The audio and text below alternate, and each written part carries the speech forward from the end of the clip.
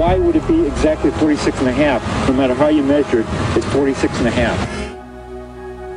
Close encounters of the second kind are encounters that leave behind some form of physical evidence. Two types are most often reported. First, the bodies of cattle, horses, and occasionally wild animals, mutilated by some sort of high-tech equipment. Second are crop circles, enormous, elaborate designs that appear overnight, stamped into the fields, as if by some heavenly artist. To my amazement, there was a huge circle in an oilseed rape field up there. I nearly crashed the car because I was so excited. The crop circle phenomenon began in the mid-1970s. English farmers started finding giant circles in their fields, pressed into their crops with the precision of a cookie cutter. Many thought it must all be some kind of hoax, or perhaps funny weather. It was strange, though.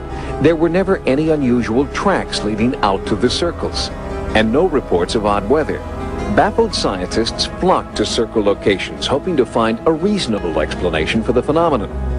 But one by one, theories blaming disease, helicopters, tornadoes, and hoax artists were shot down. I've come across many hoaxes, and you can tell them within 2 minutes, because the normal circles, the core is just simply gently moved down and the stalks are not broken. Anybody that tries to reproduce a hoax circle by chain, trampling, any way you may think, will damage the structure of the crop involved. What does it all mean? Well, this is one case where your guess is probably as good as any. There are, as yet, no prevailing theories on how the circles are being formed. Remember, we are stepping into the unknown. Banded together into an organization for scientific examination of the circles, British researchers are baffled at the fact the bent-over crops keep growing and showed no signs of any physical contact. They say their evidence does indicate the circles are formed in about 5 to 10 seconds and are caused by some tugging force, though the roots are not pulled from the soil. And the circles aren't confined only to Britain. Japan is one of the many places crop circles have shown up in the last few years, along with Canada and here in the United States, throughout the Midwest, in towns like Milan, Illinois. I thought to myself, how could anything do that without it didn't come out of the sky and come down here? Now they almost come down and do this because there's no way it could get in here. No alien droppings whatsoever, no. It might be a tornado or some kind of wind, but it's, why would it be exactly 46 and a half? No matter how you measure it, it's 46 and a half. During the last few years, while the rest of the world got used to the appearance of crop circles, British farmers found their encounters changing. Now, they weren't just circles anymore. The most amazing thing was that in 1990, in May, we started getting these pictograms, which are these dumbbell or barbell-shaped formations with various features coming out of them. Features like hands and claws, semicircles on the end, all of these things. We've never seen anything like that before. The British hoaxers who recently claimed credit for the crop circles could demonstrate only the crudest designs, and the quality and quantity of their handiwork left most experts unconvinced.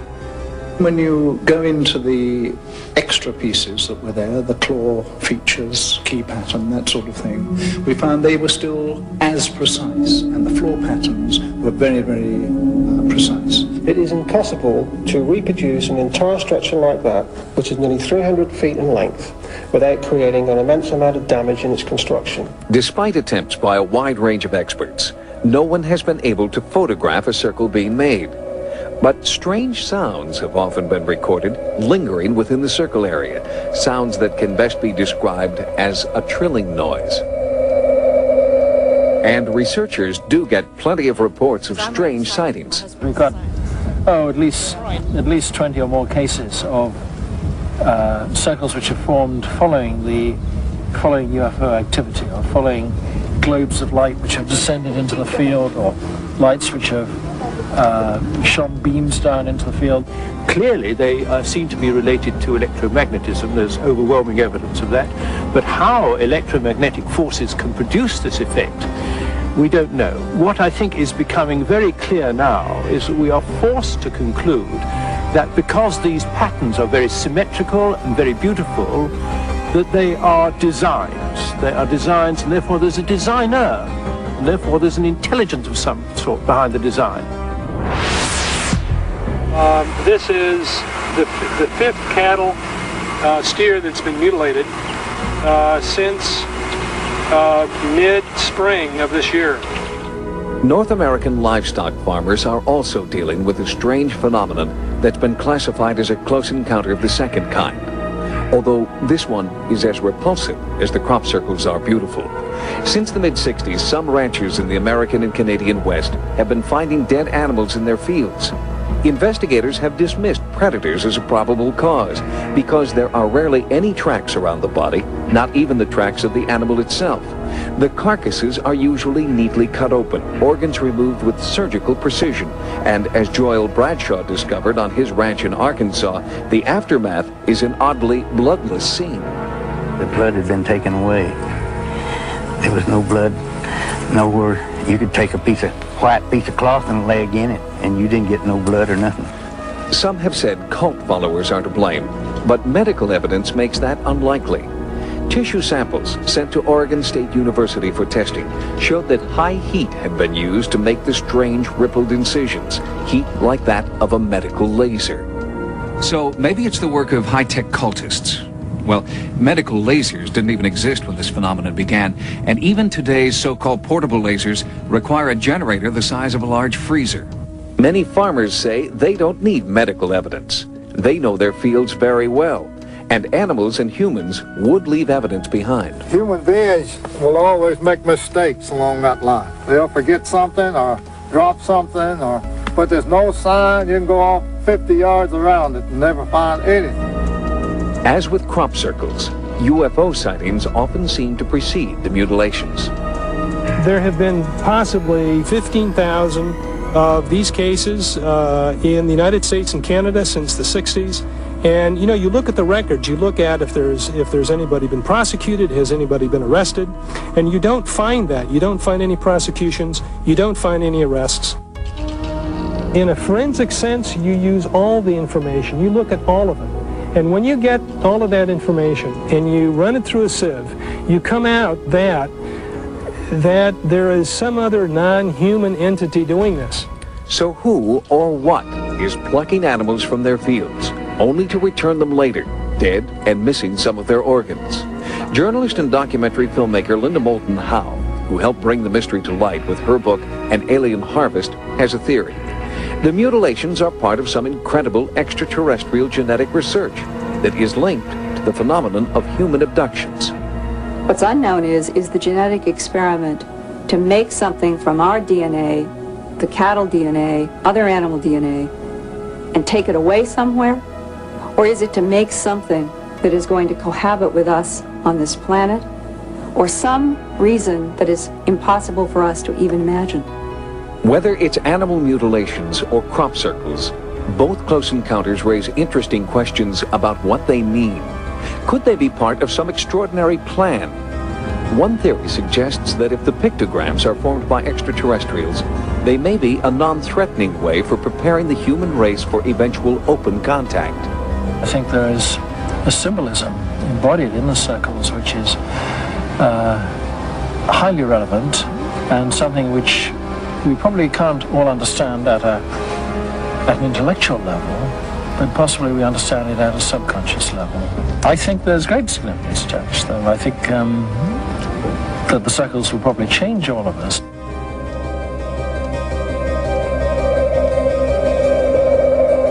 Coming up, this man claims to have had a close encounter of the third kind, the sighting of an alien being. My Uncle Ted was standing more over here, kind of leaned over like this, and we're talking to this creature.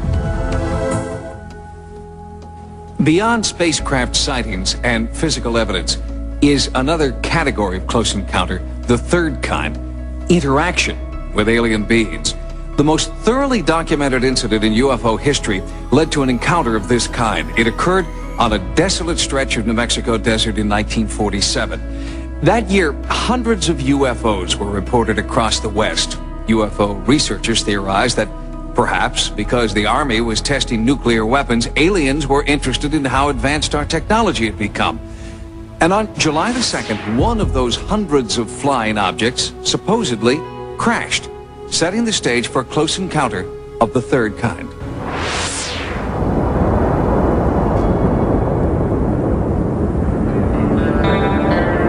Roswell, New Mexico. It's as quiet and peaceful today as it has been for decades. But on July 8, 1947, that tranquility was shattered by a local newspaper headline. Air Force captures flying saucer on ranch in Roswell region. The story described wreckage of a flying disc found near a place called Corona and was based on a press release written by the public information officer at Roswell Air Base, Lieutenant Walter Hott. This building here, building number 84, is a building I believe that they brought materials from the Corona crash and stored them in here temporarily. The chief intelligence officer at the base, Major Jesse Marcel Sr., was sent out to the ranch to collect the crash debris and transport it to the Army Air Force headquarters for examination. In the meantime, newspapers all over the western United States picked up the story. But before Marcel had landed his plane and strange cargo, the Air Force issued a second bulletin.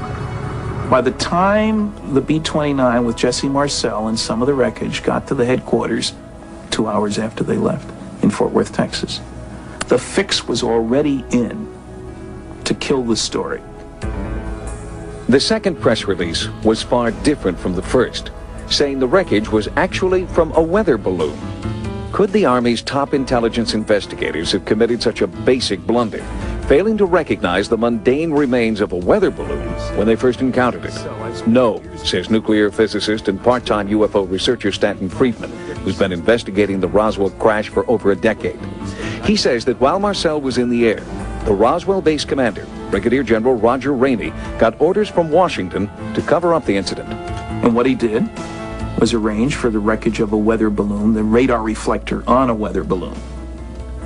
And for a while, the saucer saga was forgotten, and might have remained so if Major Marcel hadn't rekindled the fire in 1980. Just before he died, Marcel admitted that the weather balloon story had been fabricated to hide the truth. He told Walter Hott there really was a saucer crash. He made statements to the effect that it was nothing of this world. It couldn't be bent, torn, cut, pierced, burned. He went through a whole list of them. He said, we just don't have the technology to produce material like I brought in from that ranch. The government steadfastly maintains that there never was a crash near Roswell. But Friedman contends his research shows there was not just one, but two UFO crashes that day, the result of a spectacular mid-air collision. Which brings us to our close encounter of the third kind. Friedman says wreckage of the second craft landed some 200 miles away from the first. And this time, there were survivors.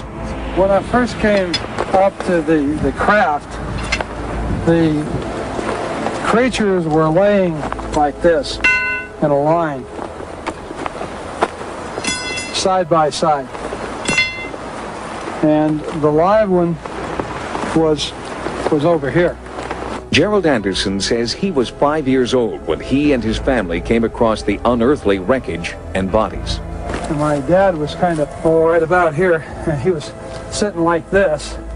My Uncle Ted was standing more over here, kind of leaned over like this, and they were talking to this creature. Anderson's story matches that of others who were in the area at the time.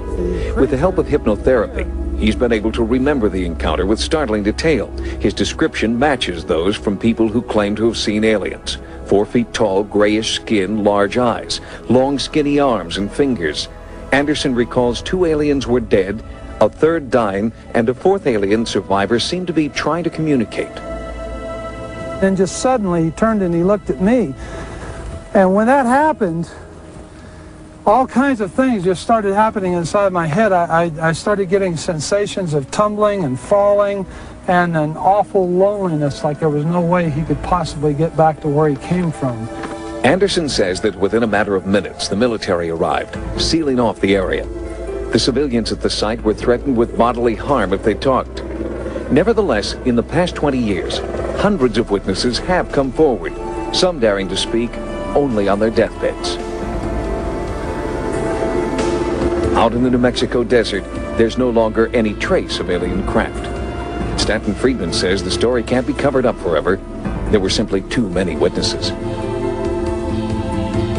We have testimony from over 200 people concerned with these events, people who handled the wreckage, people who described the bodies.